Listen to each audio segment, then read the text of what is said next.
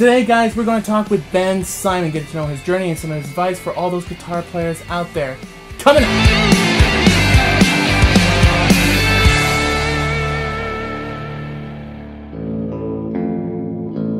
Hey everyone, my name is James Martin. Welcome to Magic Cut Media and Promotion. And today, we're going to talk with the amazing Benjamin Simon here on how he got started. Thank you so much, Ben, for joining. Thank you for having me.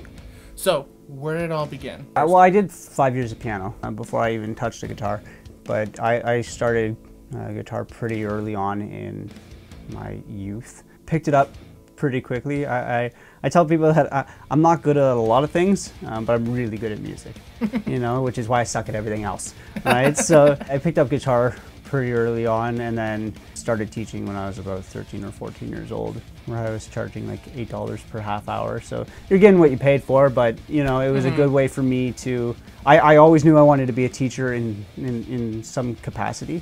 I just didn't know yet if it was going to be a high school teacher, a music teacher, or an elementary school teacher. I just knew that I needed to teach.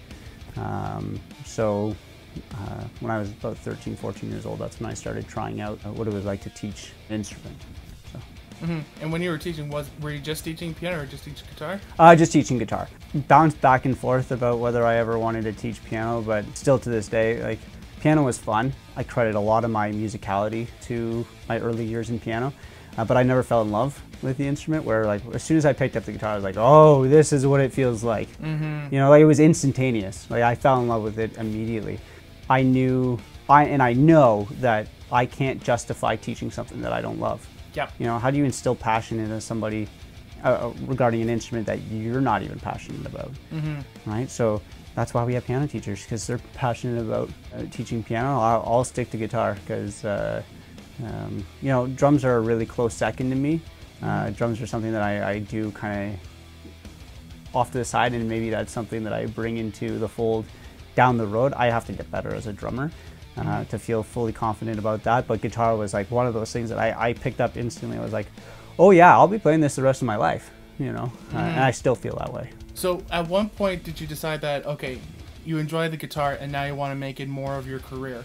Well, when I hit that kind of grade 9, grade 10 age, and not a lot of us had jobs, and I wanted to buy more guitars. I wanted to get more involved with music, and I just didn't have the money for it. So it was figuring out, okay, how do I get somewhat of an income? Because I don't even think at like 13 or 14 you're even allowed to work, because I'm pretty sure they're not allowed to hire you, because I think you're underage.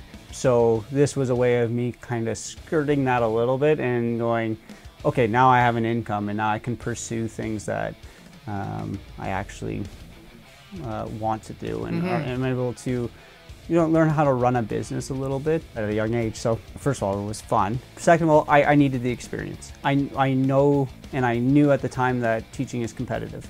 So you need to build your resume as soon as you possibly can. I got involved in a lot of charity work when I was younger. I did a lemonade stand that went pretty big. I did it over 5 years. And yeah, we ended up raising like just over like $20,000. Wow. Like it was huge. And so I had done the charity stuff, and you know, still passionate about charity. I'm actually going skydiving in a couple of weeks for charity, which I'm really excited about. So charity has always been a big thing, but it was like, are you qualified to teach? I didn't know whether it was going to be elementary, high school, or music teacher, so I just thought teaching in any capacity is going to start looking good on a resume. So I really got into it just to start building kind of the early phases of, yes, I am experienced.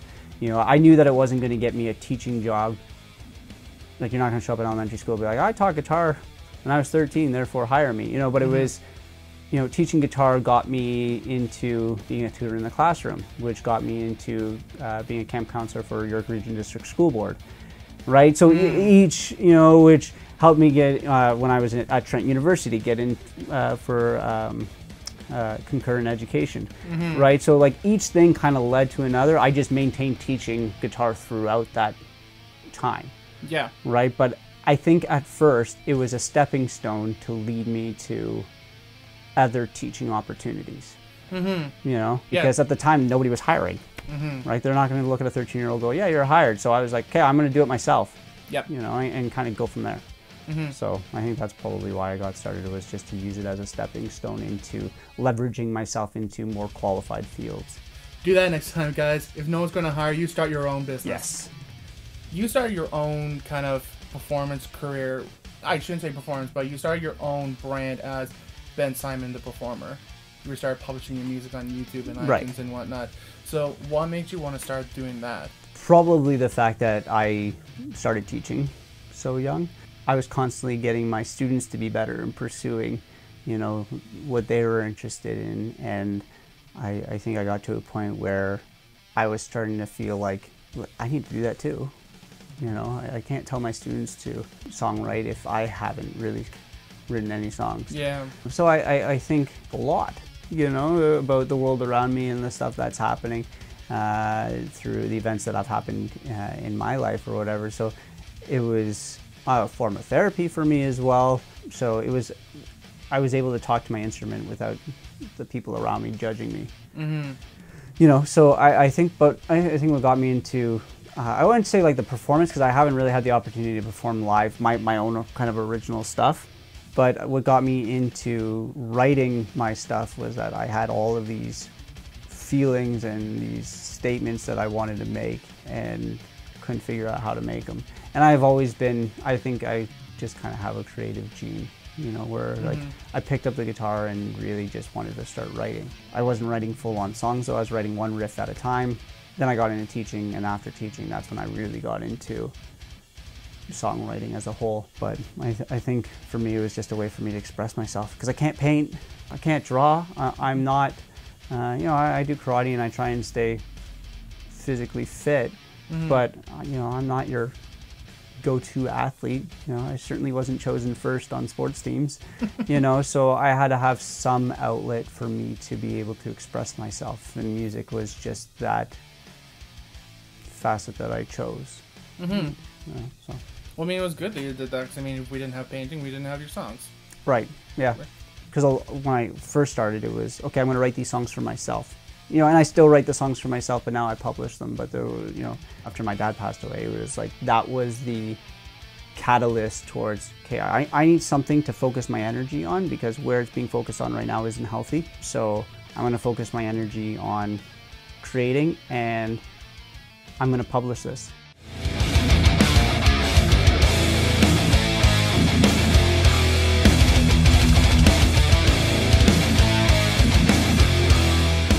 So I'm going to work in a studio, and I'm going to do this right, you know. And after that, and having so much fun doing that, and feeling so healthy about myself, mentally healthy about myself afterwards, that I had taken on a project just like a woodworker, you know, and starts like building a rocking chair, and then after it, it's done, and you can work on something else, right? When I released individual songs kind of by myself, it was like there was no end goal. Where when you work in the realm of writing an album, it's like, okay, I'm going to write an album, and then it's done.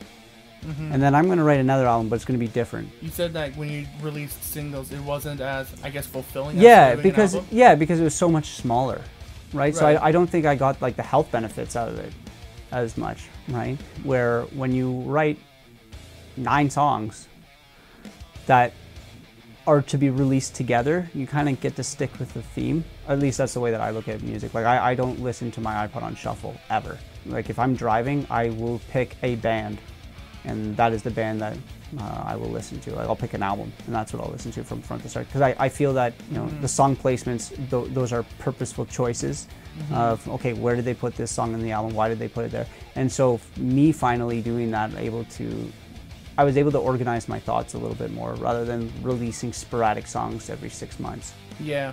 You know, I was able to say, okay, here's like, maybe it wasn't a cohesive message from song 1 to song whatever, but it was a cohesive composition as a whole. And I was like, okay, here's me between, it would have been 2014 that I released it in. Here is my mentality from October of 2013 until October of 2014. Here are my thoughts. Right? And being able to release that was relieving. You know, it was like taking a huge weight off my shoulders. Like, oh, I'm done. You know, and now I can do something else. Right? From university, when I graduated, my first year, because when I did this job as like a high school student, you know, I was teaching 20 students a week, right? So it was manageable.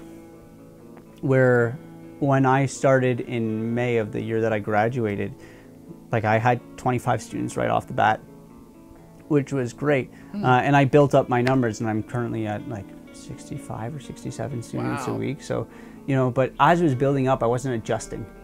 I wasn't adjusting my day. I wasn't adjusting. I was just taking on more students without really thinking about when are you going to eat. I got back into karate to help me keep my physical body fit. Because I sit in this chair for really long amounts of time. So, you know, I took a break over Christmas break, and then I didn't take another break until Christmas break the next year, and I was wiped. And I got to a point where I was like almost dreading seeing some students, which I had never been in that position before. And then I realized that it was just because I had overworked myself. So it was just, the next year was just, which is kind of this year that I'm going into, it's just, okay, you're gonna take a break. And, you know, in April I went with my fiance to Costa Rica. But I got about 3 days into my vacation and was like, I can't wait to start teaching again. You know, I started missing my students again, which is all I needed. You know, it's not like I need to take 20 days off. I need about 3 days to get back into, I miss my students. So that's why I now work 6 days a week, right? I don't work on Sundays. I try not to work on Sundays, just so I can have that 24 hours just to go, you know, write my lesson plans, do all that kind of stuff, learn the songs that I need to learn, do the stuff that I need to do for me. And then the next day it's like, how was your week? You know, and start again. So I found myself not being authentic my first year by the end of it, because I was just overworked, that I felt like I had to pretend, where my second year I was like, okay, I can be excited again because I've planned this out a little bit better. You know, love what you do and be authentic, right? If you're not either of those, I don't think you're going to succeed. And if you do succeed, I don't think you're going to have fun. Right? Because there's lots of people who are successful and maybe don't love what they do, but life's too short to kind of waste away doing something you're not passionate about. I'd rather take a pay hit and do something that I can thrive on daily. You know, so be authentic and do what you love. Live a life without regrets, guys. So listen, thank you so much, Ben, for being a part of this amazing interview. So what we're going to do, guys, is we're going to link up all of his social media and websites and his iTunes page and all that down in the description, so you can check out his music. He's got some great songs out there. Please consider subscribing to his YouTube channel, and please consider subscribing down to Match Cut Media Promotion if you think you got some value out of this, because we're constantly doing more interviews and posting more videos. Till then, enjoy yourself, guys.